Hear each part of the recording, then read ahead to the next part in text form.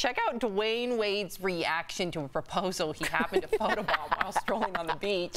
Look at his face. You can tell he was truly moved with his hand on his heart. He even stopped by to take a pic with the newly engaged couple and reposted the pic on his own Instagram, writing, "It was so dope to witness you guys' love." Oh, Jeff! So touched. Jeff, can you imagine? I love this. You know why, Sam? Because it's organic, and you could tell it's organic. So that's why I love this. I would love if that happened, something like that happened to me. But these people who like get into tabloids and they're like opening a door to banquet halls and they're like, "Remember me from the 80s?" It's like, no, dork. Get out of here. I don't want a picture with you. You know, this is organic. I would like some 80s actor to crash my wedding. I would be all about it. You kidding me? Anthony Michael Hall? I'd be all about it.